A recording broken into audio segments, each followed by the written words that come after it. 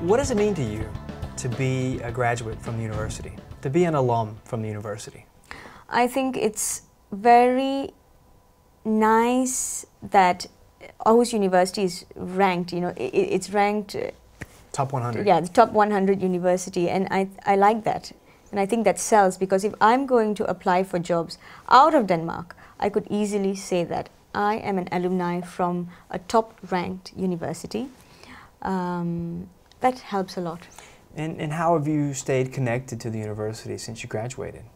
I'm a part of Connect, the ASB Alumni Social Network. I try to go for all those interesting events that they have, but because I work in Silkeborg, it's quite difficult for me to reach Aarhus or go to Copenhagen in time for these events.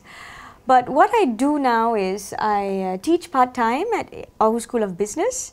I teach cultural theory and analysis, and I think it's great because I not only get to share with the students the theory, but also my personal experience in coming from a different culture and working in a different culture. So that's how I get to contribute the very least I can.